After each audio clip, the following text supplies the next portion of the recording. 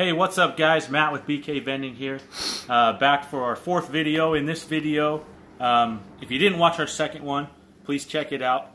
All the kids got to choose a machine and they purchased one, and Logan has been working really hard to get his all nice and clean and painted. So he's got it all cleaned up and painted, so we're just going to film him putting it together. We're just waiting on a key. Once the key gets here, his machine will be good to go. We can go try to get it placed. So we're going to go turn over to him and let him show us how to put it together. So you take the pole and put it into the base,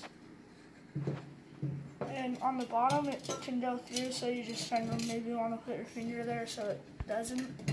And then once you get it as far as you want it, you take a 7/16 wrench and you tighten it. And so this might take a while. Let's tighten it back in there for a little bit.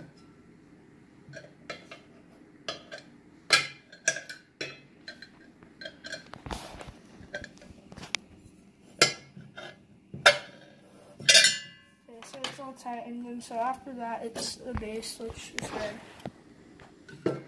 And we'll place it on. And next is the flap.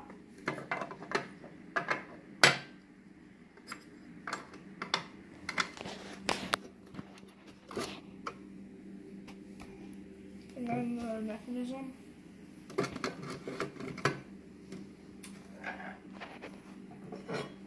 And you put, never mind, put this piece on.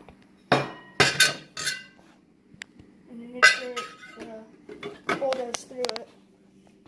Then you put the, well, I'm not sure what it's called. And it's in here. And then you put this one. Then this part.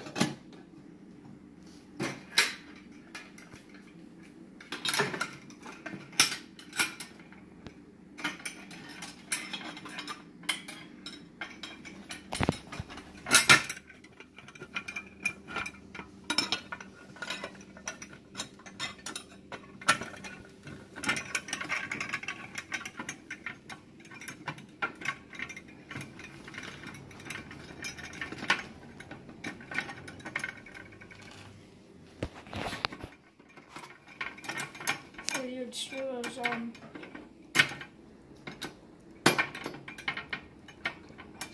It's fine, move on.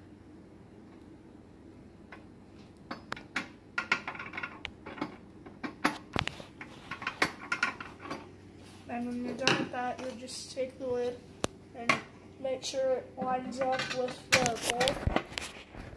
And it's kind of a weird thing to get on level, and then when you're done, I don't have a lock, but normally you would lock it on, and that's it. Hold on, have you started it? Mm-hmm.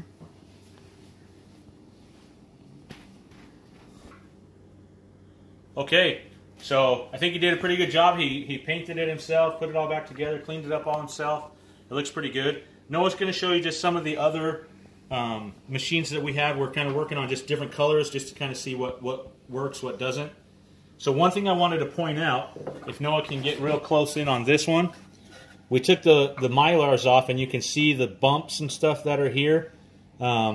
It's just like sticker residue and stuff like that.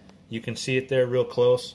So it's pretty gross. So what we did was we just kind of tried to sand that down and use a drill. I'm going to show you this one real quick. He can zoom in here on the corners.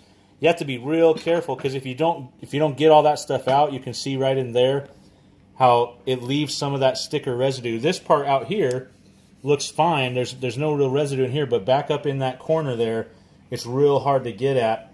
So just make sure when you're doing that, like for instance this one, we sanded it down real good, and there are still tiny little bits back in the corner there, but for the most part all that sticker residue stuff is gone, so when we paint it, it'll look nice and good. And we had to sand a few other areas and stuff, but so we're working on them. We'll do some more videos as we get them cleaned up. What do we use to sand? Oh, so Noah said, what do we use to sand? So I'll show you guys real quick. All right, so all we've been using is just this little steel brush. It fits in the drill. You can get these at any hardware store, Home Depot, Lowe's, True Value, Ace, whatever is close to you. It's like a couple bucks, maybe $3 or $4. We also had just like some wet dry sandpaper that we were using to try to help sand everything down. So we just bought some of that, and it has like a little holder thing here. And then I found this just in my garage. It's just a sponge, and it has like 4 different sides of sandpaper. We've kind of abused that one pretty good, but it also worked. We are going to try some sandblasting. We have another video specifically focused on that, so we'll kind of go over all of that coming up. So look forward for that one. But until then, I'm proud of Logan and how hard he's worked to get that all ready to go. He's excited to get it ready to go, and so that's it for this episode. Please make sure and watch our other ones. If you like what you see, subscribe so you can follow us on this journey and cheer the kids on as much as I am. And thanks so much, and we'll see you on the next one.